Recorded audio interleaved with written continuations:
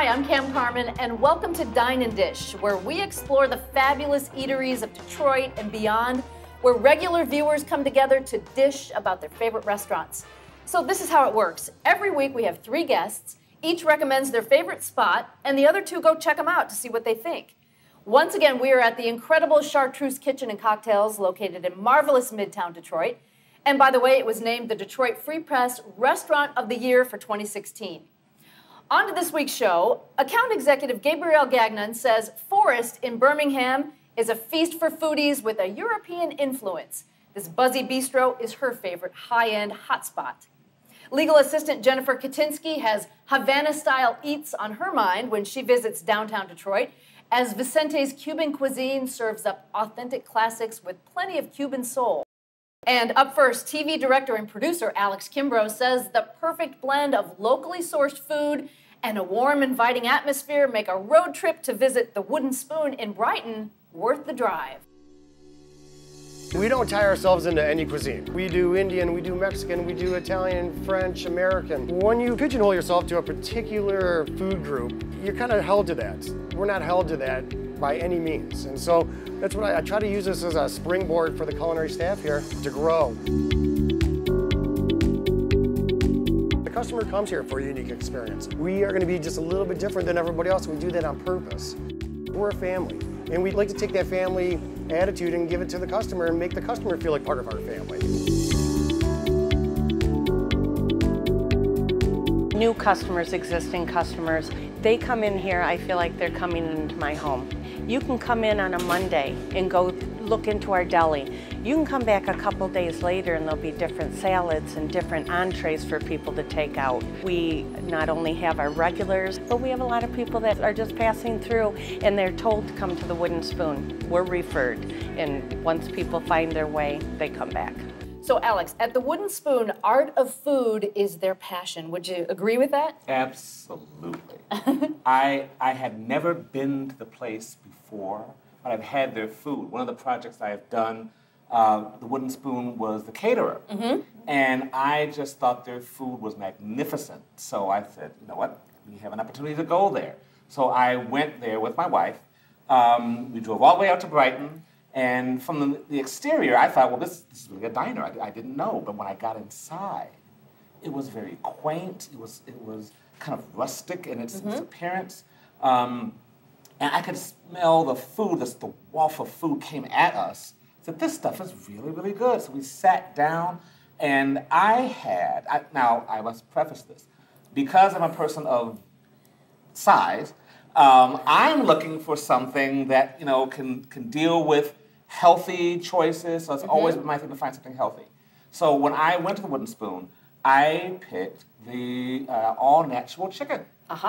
And it was plentiful. It was tasty. I started out with a little Caesar salad because I have to have a little bit of something. It was really, really good, but the chicken was magnificent. And it was very filling, which I thought was something that was very good for me to have. My wife liked the little mason jars they give you for water. She just loved the mason jars, and I had to check her purse to make sure she was home. I enjoyed that meal so much that I will make that trek to Brighton again for the Wooden Spoon. Yes, definitely. And hopefully if I'm off my diet one day, I can have some of the other things to go on with it. And Jennifer, what did you think of the Wooden Spoon? We had a wonderful experience there. We had gone on a weekday night around 7 p.m. The service was wonderful. The staff was delightful. The menu was very impressive. There was a lot of different options.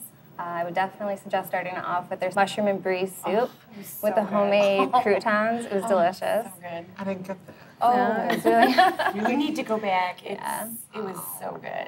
And we ended up doing 5 tapas instead of an entree, which ended up being more than enough. My personal favorite was the smoked walleye spread and the warm goat cheese croquette. And then my guests really liked the pan-seared scallops. But I think I was most impressed with the lunch menu and the catering. So I would definitely go back for that. That deli case is huge, and there's anything you can ever imagine in there, and it's all fresh and wonderful. Gabrielle, what did you think of it? Loved it. I cannot wait to go back again. We went at lunchtime and did sandwiches, but had the soup, which was to die for. Nice wine selection, great sandwiches. I had the fish sandwich, but it was like smoked salmon and avocado and cheese and a spread on that was amazing. We did dessert as well. We did the carrot cake, which was to die for. And the service, I have to give a major shout out to our waitress, Carrie, was phenomenal. That added to the restaurant were the people that worked there. There were people in and out, ordering stuff from behind the deli, ordering coffee, having the coffee ground. It felt like you were in someone's house, really. On top of being amazing food, the atmosphere, and I think the people that work there, and the people that were there. Our waitress, Carrie, couldn't say enough great things about the restaurant. She sold it on top of just the food itself. So it's very unassuming on the outside. Right. You would never know. Very No, homey you really on the wouldn't. inside. Yes. But it was yeah. very, very nice and warm and friendly. So yes, I know I'm going back. Yeah, for sure. I My can't wife's wait. going to drive. Well, the wooden spoon is your pick, Alex. Sum it up for us. Okay. The food is to die for. The atmosphere is very friendly. It's very family oriented. You have a variety of different choices. I highly recommend it. And it is a wonderful, wonderful cuisine for any time of day, lunchtime or dinner. Wonderful. And Jennifer? I would say I would definitely go back for lunch. I thought their lunch menu was great. The sandwiches looked awesome. And Gabrielle, what did you think? I loved it. I can't say enough good things about it. It was a great choice. I thought the atmosphere was, you know, a little more easygoing than the elegance of the food, really, for the type of place that it was. And you can visit the Wooden Spoon for yourself. It's located at 675 West Grand River Avenue in Brighton. And they're open Monday through Saturday for lunch and dinner, and reservations are accepted. Their website is woodenspoonmarket.com. Coming up, we are paying homage to Havana as the sense of exotic Cuban dishes and the sounds of salsa music fill the air. We will see what's on the menu at Vicente's next. Cuban culture infuses Detroit's dining scene with an inconspicuous eatery called Vicente's, located on Library Street in the heart of downtown. Jennifer Katinsky says the lively, invigorating atmosphere and the authentic recipes keep her coming back for more. After 12 years, we are very happy here in Detroit. We believe in Detroit. We want to continue in Detroit. The selection here basically is a Cuban mixed with a touch of Spanish food. We try to make the entire package. You know, if you want to go out for dinner and after that you want to go dance somewhere, no, you have everything here. You have an amazing bar, you got the dance, salsa instructor. Summertime, we have a beautiful patio. I mean, you don't have to go other place. You have everything here.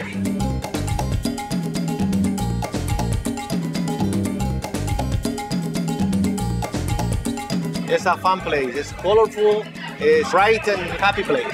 That's what I want to give it to the customer. A great Cuban experience. A good food. Salud. Jennifer, what made you choose Vicente's? There are so many new and great restaurants opening up in Detroit, but Vicente's is a staple. They've been thriving for the last 11 years, and even through the ups and downs that Detroit has gone through. They serve an amazing traditional Cuban cuisine with a Spanish flair. I think their service is excellent. They're so friendly and inviting. I always feel like they're having as much fun as you are while they're providing this excellent service. What did you have?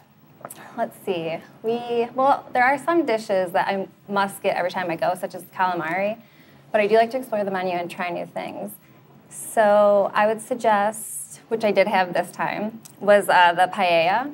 It's yes. It is an assortment of seafood, Spanish sausage, and or vegetables, and a Spanish saffron rice, and they bake it all together. It takes about 40 minutes, but it's definitely worth the wait. You need to know that ahead of time. Yeah, You're hungry. And Alex, you went to Vicente's? I did. I'd never been there before, but I've seen those blue lights in front of the building. So I went there in the evening, and I had, I'm going to try to get this right, the pollo con carbonara. Very good. Which is basically chicken and shrimp. So trying to stay in the healthy mode that I'm trying to do. But I started off with some lobster bisque because I said if I'm going to be here, Might as let well me be just, here. just go on out. That bisque, I could have dove into it and bathed in the stuff. It was great. It was smooth. It was flavorful. And then I ordered, the chicken and shrimp, and it was just, again, a good filling meal. There's a lot of flavor in the cuisine that we had there. We had some rice to go along with it. And I loved the music. There was this band playing the whole night.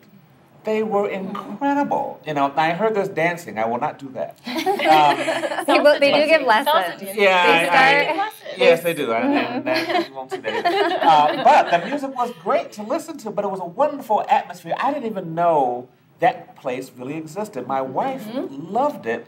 It's sort of like this jewel, and they've been there forever. The manager came by and spoke to us, and she said, yes, we've been here all the time, and where have you been? It's like, hiding out my house.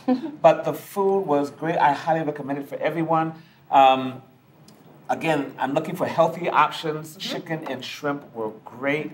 It wasn't heavy, but it was filling, and I thought it was a magnificent meal, and then I ended up with a very incredibly decadent chocolate cake dessert. So again, I'm trying to stay there for the meal, Just but with the dessert, it wasn't little. But when I tried to go for the dessert portion, I had to try to experience it all. So I had that, and I had some wine to go with it. So Of course. It was good. I liked it. Gabrielle, what were your thoughts? I loved it. I had never heard of it, so I was excited to try it. And same thing, in that area, which is a new area, it's up and coming, and then this little gem stuck in it. Just like you said, Alex, there's these lights that are so inviting. Not only that, just what you would want were men outside smoking cigars, which is what you would expect. Typical Havana, right? Yeah, Right. yeah. And then when you walk in, it just looks like you are in a hall, like a dance hall, and there's tables up. And we were there during the day, but there were a couple parties going on, and it was it was lively. People were dancing in their seats. They had the old style microphone. I mean, it looked like what you would expect for a Cuban restaurant.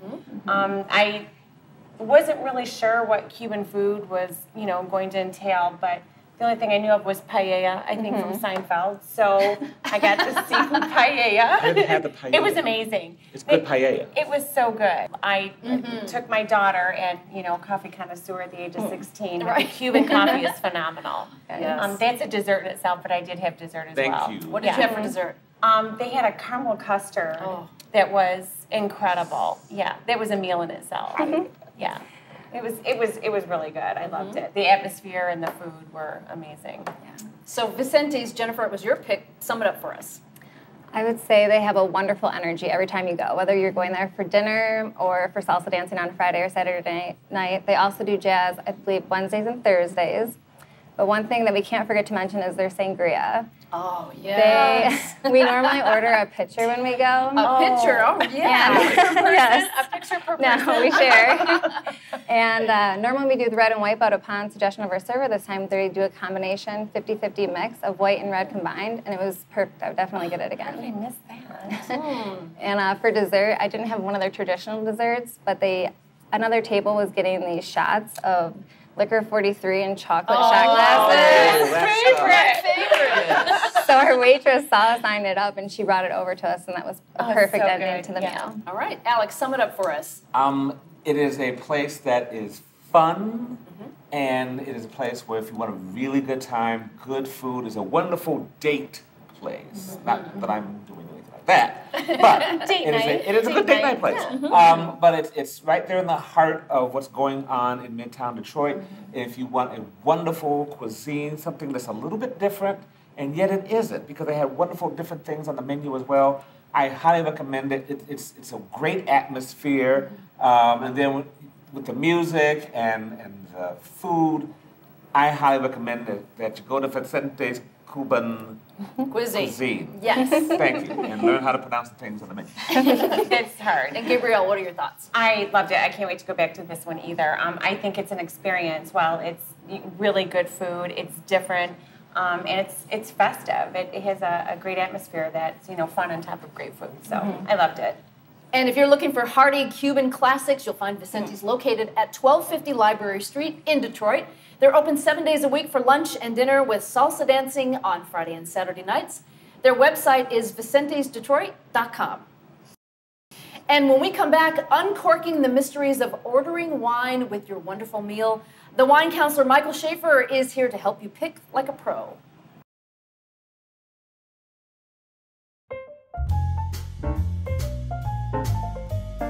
Thanks for coming this evening, ladies and gentlemen. What we're going to talk about now is we're going to talk about how to order wine off of a wine list. It's amazing how many people are very intimidated when they're presented with a wine list. I've worked with C-level folks that run multi-million-dollar corporations, and they look and they're, oh, I don't know, what do I do with the list here? Here, you know what? Here, why don't you look at it? You know, people that they just get nervous, and there's really no reason. When you're in a restaurant, what you want to do is you want to take a look at the list, and you want to have a budget in mind. You know, it's perfectly acceptable. How much you want to spend that evening? How many bottles are you going to have? Or at least how many bottles are you going to start out having? You know, we need to start out with some sort of a level. And what I don't understand is people don't want to ask, well, I don't want to ask for help because, you know, I might look like it. The first thing I do is I say, if there is a sommelier in the house, I ask, hey, how you doing? It's their job. This is their baby. This is what their pride and joy. Ask for help. What's tasting good tonight? Ask the questions. And, for instance, another great way to learn is if they have the wine by the glass, ask for a taste. Wow, what a concept. If they don't give you a taste, thank you very much. It's been a nice evening. Goodbye. Because they will. They're happy to give you a taste. That way you know what it's like. One thing I've learned is that part of it is Americans in particular are a little bit intimidated because some of the names are foreign. Don't be afraid. It's okay. That's the way we learn. Go through, in terms of what you're looking for in price, set your budget, kind of stick with it, and have fun. Try something new and different. Again, thanks for coming. Cheers. And for more information about the wine counselor, Michael Schaefer, you can log on to his website, winecounselor.net. Just ahead, we're heading back to the table for a trip to the forest where creative cuisine meets neighborhood hideaway. A visit to bustling Birmingham is next. Nestled amidst the bouncy, bright nightlife of Birmingham, it's Forest. Gabriel Gagnon's pick for an upscale atmosphere and a globally influenced menu.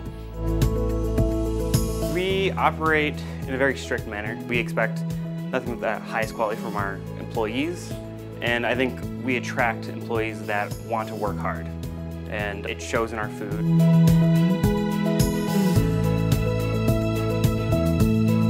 We're just trying to be the best we can and show Birmingham and Detroit that we're more than just a Midwestern state. We can compete with the larger cities.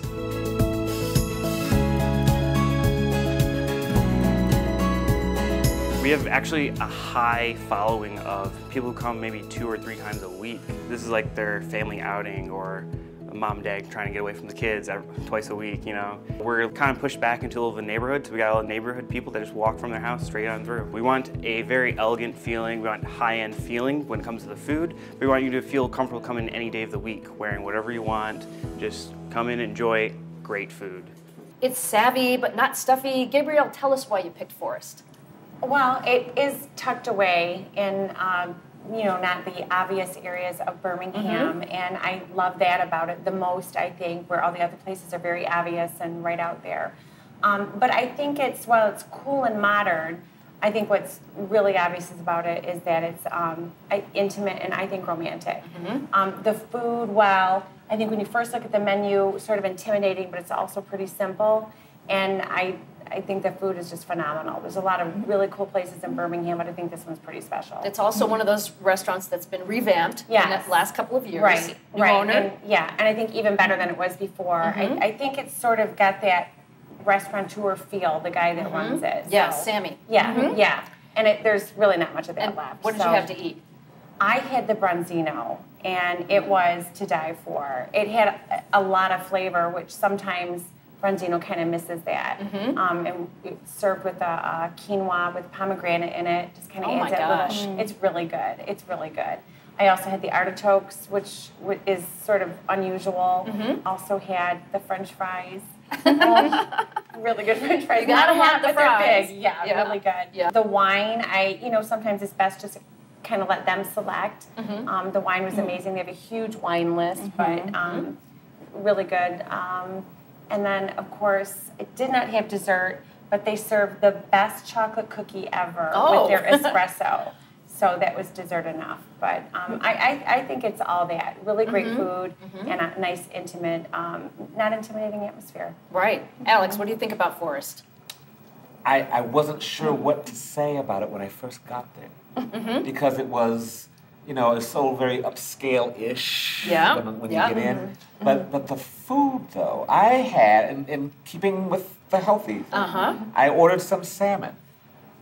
It had to be some of the best salmon I've ever had in my life. Really? Awesome. Because the chef recommended that you have it medium. So it was medium, it was moist, it was flavorful, it had these little potato things on the side that you just chopped up, and there were these little crunchy bits. I didn't even know what the heck those things were. But they crunched nice, and you just blended it all together with a little bit of bits of cream on it. I know it's all on the menu, but it was just wonderful. It blended together. And I had that, plus I had my staple, my Caesar salad to go with it. And I had a glass of wine. It was the red wine, not the white wine, because I learned you didn't have to have that. But then I had, of course, healthy meal, jacked up dessert. So I had this molasses cake. I didn't know what to think of that, because what's a molasses cake?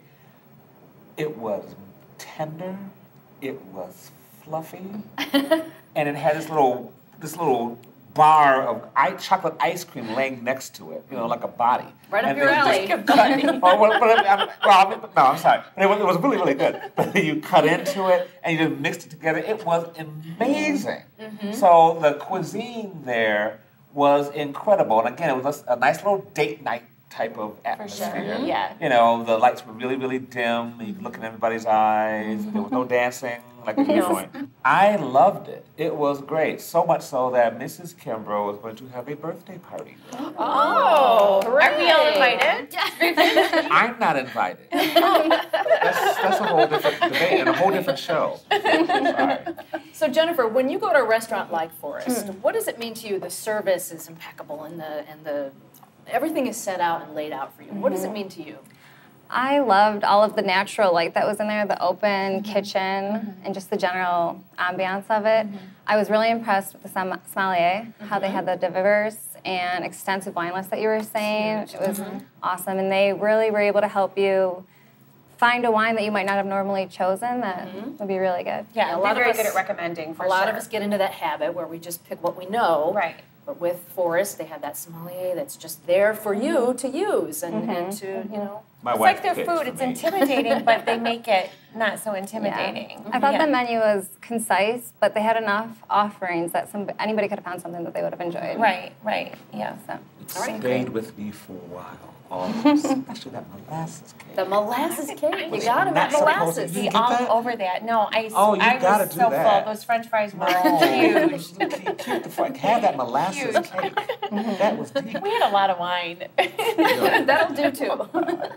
So Gabrielle, Forest, sum it up for us. I would have to say it's an elegant, modern neighborhood location, ideal for a date for sure. Jennifer, how about you?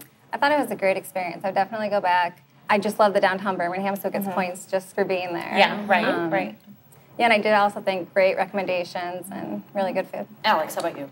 If you want a relatively different blend of flavors for your meal, because that's what I got out of it more than anything else, I highly recommend Forest because I don't know what the chef does or says or thinks or who he's talking to, but he knows how to take this piece and this piece, blend them together, and you have such a flavorful meal. That's the part that I like the best. Plus the atmosphere was wonderful, and the service was great.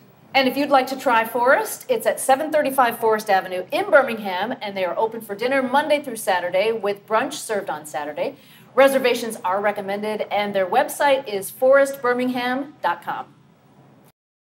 And I'd like to thank my guests on this week's show, Alex Kimbrough, who says the Wooden Spoon in Brighton deserves high marks for its unmatched, uncommon menu with a knack for keeping it local. Jennifer Katinsky, who says, when your taste buds crave Cuban, head to Vicente's in Detroit to savor the flavor of their sophisticated yet sassy recipes steeped in their country's tradition. And Gabrielle Gagnon, whose pick Forest in Birmingham is an enchanting eatery. Its sleek and contemporary dishes make for a sophisticated yet memorable meal, while the nightlife provides a kick of cool.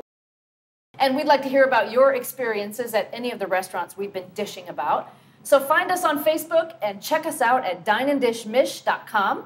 You'll also find links to the featured restaurants and wonderful wine tips from the wine counselor, Michael Schaefer. So join us next time when 3 new guests will recommend their favorite spots right here on Dine and Dish. Until then, I'm Cam Carmen, and thanks for joining us.